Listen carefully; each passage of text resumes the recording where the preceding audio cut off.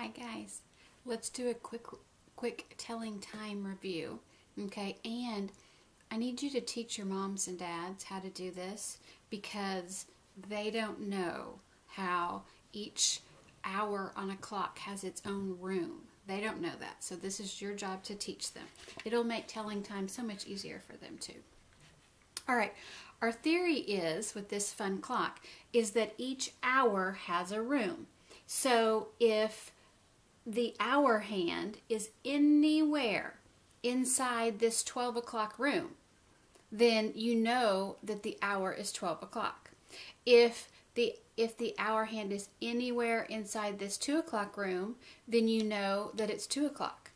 It gets harder and harder to figure out. The o'clocks are easy smeezy, but as you get into 15 minutes, 30 minutes, and 45 minutes, that is where the hour hand is slowly moving through its room, and it's a little bit hard to tell which hour it is sometimes.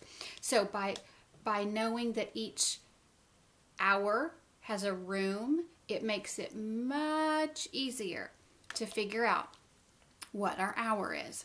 I'm going to send a small black and white clock. I will also send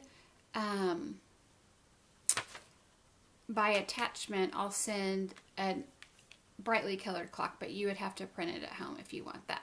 Anyway, okay, so that is a sample of our rooms. Now, here is an example of when we are doing o'clock, or when our minute hand is straight up at the top. That's o'clock, okay?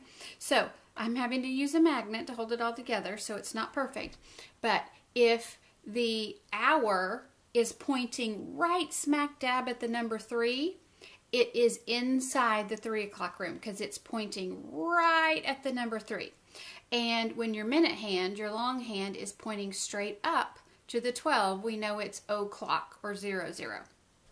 Okay, so obviously this is 3 o'clock. Let me see if I can move my hour. No, not really. Just a moment. Every time I get ready to make a video, I think this would be so much easier if I had all my equipment at school and this was on the document camera, but it's not, so here we go. Okay, so again, this one's easy. Our hour hand is pointing exactly to that 5. So if it's pointing exactly to the 5, we know it's the 5 o'clock hour, okay? So these are not the hard ones. These are the easy ones, and this is a review. I am going to send this to you. It looks similar to what we've done in the past. So you are going to decide what time it is. This first clock right here, I'll get a little closer. It's 3 o'clock because the arrow is pointing exactly to the 3, and it's pointing straight up to the 12 for the minute hand, which is o'clock. Okay, I had to pause to get a highlighter, but I highlighted or colored yellow my 3 o'clock room because that helps me remember that because it's pointing right at the 3, it's going to be in the 3 o'clock room. You do not have to color in your hour. We've done that a lot at school, but because the o'clocks are so easy, you do not have to do that. If you need to, then do it. So obviously this is 3 o'clock. So you would write in here 300 because when it's up to the top to the 12, that's o'clock, and o'clock is 00. Underneath it, it says color it purple.